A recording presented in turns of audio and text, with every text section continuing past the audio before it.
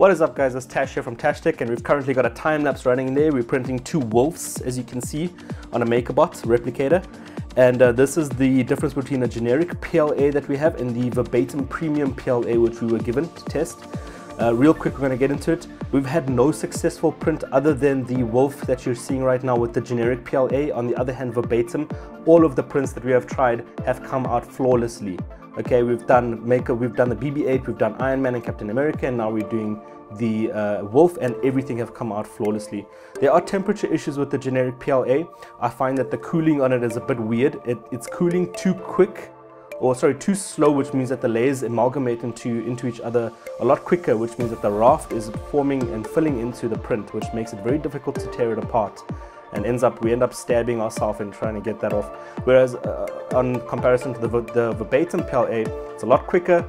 We just snap that raft off and off we go again. In terms of price, the generic PLA is a lot more cheaper than the Verbatim. However, you do get what you pay for. In terms of the generic PLA, a lot of failed prints, so we had to throw away that stuff, whereas we had a lot less wastage on the Verbatim because we had no failed prints on that at all. It is a bit more stringy, and there's a bit of an over extrusion issue with the generic PLA. This is because of temperature again.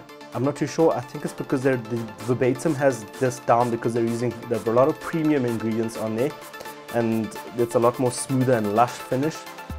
It's softer and easier to clean up in terms of the support structure, and like I said before, just snap away that raft and off you go. And there's no extrusion issues. In terms of the packaging, the generic PLA is just a cardboard box with a bit of silicate in it. The Verbatim is it's a thick plastic bag with a silicate vacuum sealed in it, and it's a lot more better box, and you just get a better print with the Verbatim, and it is a lot better than your generic PLA. In terms of money, you might pay a little bit more, but you will save a lot in the long run. This is because you won't have any wastage. It's also a little bit cheaper than your Makerbots and your other filaments, but it is just as premium as that. And that's that. Thanks so much for watching, guys. Take care, and I'll be back with another video soon. This is Tash. Check out my Instagram and my Facebook. Thanks for watching.